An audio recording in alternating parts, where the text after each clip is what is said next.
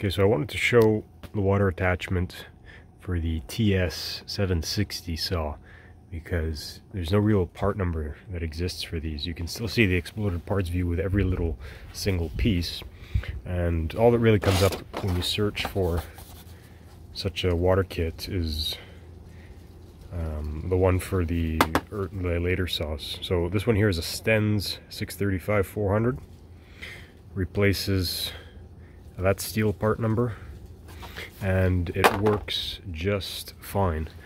The hose reaches, you have enough room to put the shroud all the way down, all the way back. And there is a secondary hole here because there is a variation of it where you can attach it both on one side, but I find like this works fine. And these here unscrew, it's just a nut and it allows you to slip the nozzle out.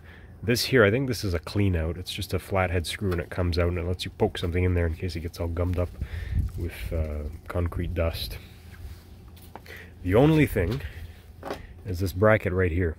You need to order that bracket separately. I don't even know if they still make it anymore, but I've seen them pop up on eBay. That's where I got mine. And you must get the one that comes with the extended screws. And they only give you one extended screw in the Stens kit.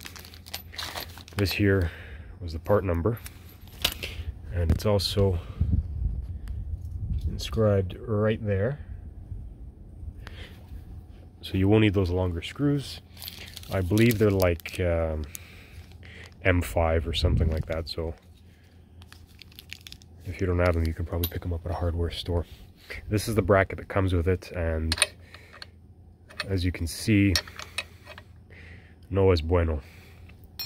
Worst case, you can probably just make something out of sheet metal or zip tie it over here or something or the other. But like I said, just get that bracket. You can find them online.